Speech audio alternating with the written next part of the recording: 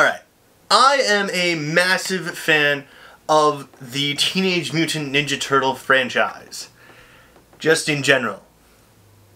This sword has nothing to do with that. But yeah. No, Teenage Mutant Ninja Turtles is one of my personal favorite franchises just of all time. I love the comic books, the different adaptations of the show, and the movies. Yes, even the Michael Bay ones. I find enjoyment in how stupid those movies are. But there is one version of the TMNT, at least in the movieverse, that I think rises above all others, and that is the original 1990 Teenage Mutant Ninja Turtle film, which is technically an indie movie. Fun fact. Yeah, apparently no one would actually pay to produce a movie based on the stupid, dumb, childish cartoon at the time. So the original film was an indie movie. Fun.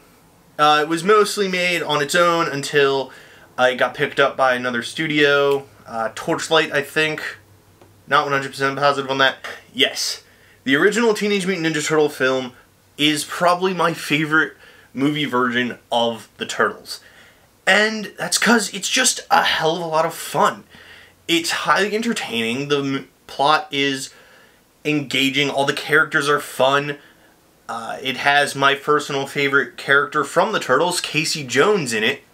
And, you know what? April's a fucking boss in this movie. Kind of. Hey, look, it's better than in the cartoon where she just doesn't do shit. Whenever April gets attacked, she either tries running away because she knows she can't handle the situation herself, or when the Foot Clan attack her, she straight up pulls a sigh on them. When that gets kicked away from her, she takes her purse and just starts beating them with it. I mean, yeah, she gets her ass knocked out, but that's because it's like 8-1 in that fight scene. I'm sorry. She's getting her ass handed to her, even if she could fight better in this movie. Hell, but beyond that, the Turtles are just fun.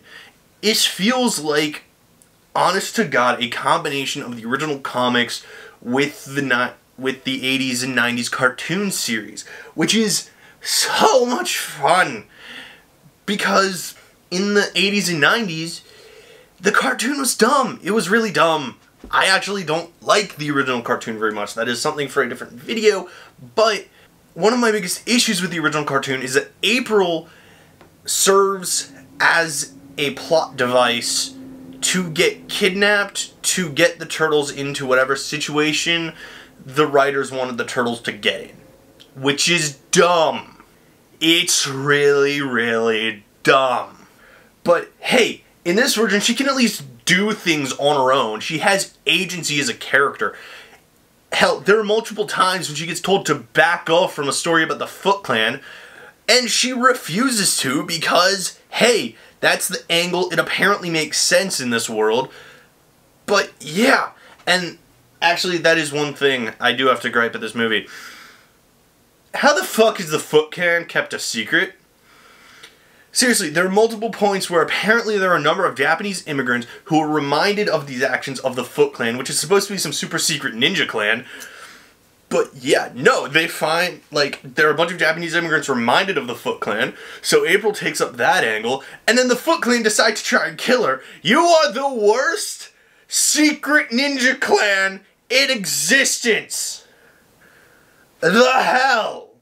Beyond that, the Turtles each have a very distinct personality in this movie.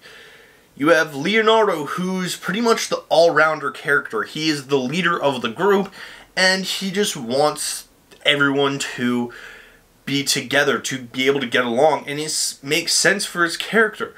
Raphael is much more burly and angry in this movie, and it set off his character arc of he's much more willing to take a loner stance very quickly if he has to. Mikey is the more wide-eyed, childish of the group, and that's represented in both his design and the way he acts. There's a point in the movie where Mikey, when they get attacked by the Foot Clan, his initial response is he starts getting into a showboating contest with another guy using nunchucks. Donatello, he's probably the least muscular looking, but he's also the smartest and most contemplative of the group.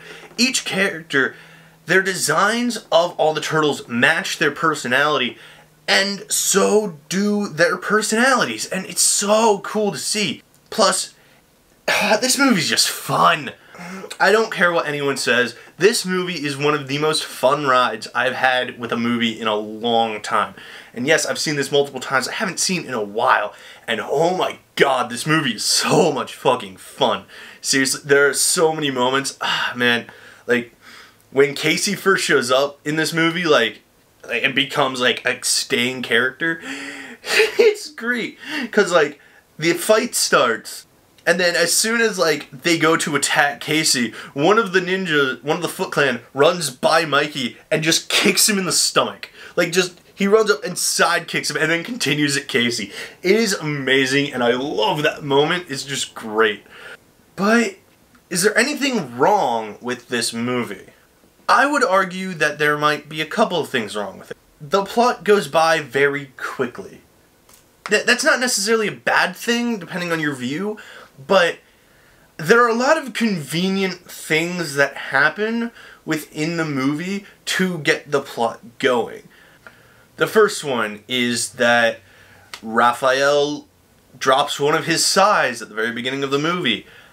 When he beats the shit out of the Foot, not only does one of them not get knocked out, which doesn't make sense because Raph would knock everyone out, but he follows them and Raph doesn't notice. After the Turtles' hideout is completely destroyed, they come back and find it empty and Splinter gone. The next day, Danny just happens to see Michelangelo in the mirror. Casey just happens to see Raphael on the roof. So he just happens to show up while the Foot are attacking. It's just coincidence after coincidence that makes the plot happen, and that's totally fine, but for me, I would have preferred something a little more logical, if that makes sense. Not logical like it can't function logically, more logical like how they found X thing and did blah occurred, because it's not explained. Honestly, Shredder's plan isn't even explained in this movie. Like, does he want to take over the city eventually? Or what? Because they don't explain that. His plan is kind of just build up the Foot Clan, and that's it. It is literally not explained, because he's like, there's talk of family, it's like, you're our family, this is your family now, you will follow me because rah rah rah rah rah. But he doesn't explain what he wants to do. It's not explained at all. The only reason he is the villain is because apparently he doesn't like the idea of the turtles or the giant rat being able to fight him and kick the shit out of his men. Yeah, admirable, but what's your plan exactly? Do you want to take over the town? Or do you want to, like, take over the world? Or what? Explain, you fucking idiot. Also, Shredder's cape is fucking ridiculous. No, seriously, that is the most ridiculous fucking cape I've ever seen. It looks like goddamn tinfoil. Shredder is constantly high. That's the only explanation for all of his action in this movie. He is constantly on drugs.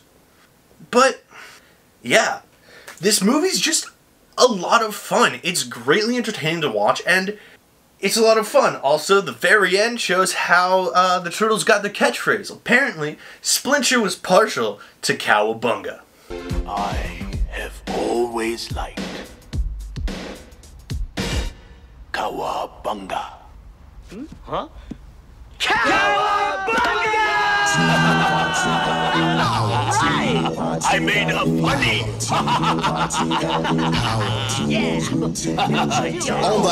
But yeah, that's all I really have. I kind of just wanted to talk about one of my favorite movies. Thoughts, ups, downs, it's just every thought in between that I have on this film.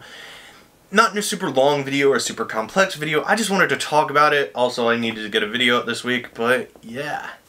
Anyway, tell me your guys' thoughts on the original 1990 Teenage Mutant Ninja Turtle movie.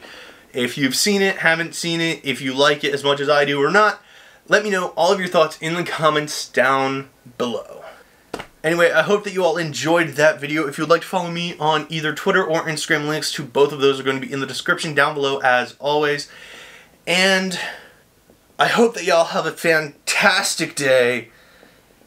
Cowabunga, and as always, peace out, guys.